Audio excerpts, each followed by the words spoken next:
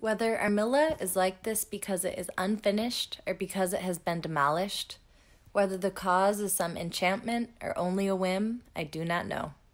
The fact remains that it has no walls, no ceilings, no floors.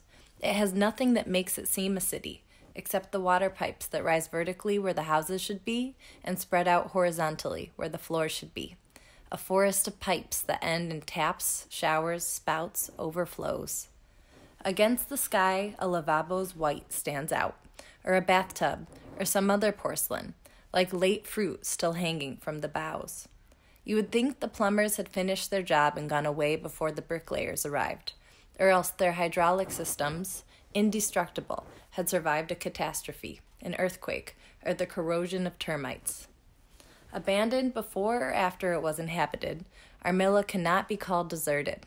At any hour, raising your eyes among the pipes, you are likely to glimpse a young woman, or many young women, slender, not tall of stature, luxuriating in the bathtubs or arching their backs under the showers suspended in the void, washing or drying or perfuming themselves, or combing their long hair at a mirror. In the sun, the threads of water fanning from the showers glisten, the jets of the taps, the spurts, the splashes, the sponges' suds. I have come to this explanation.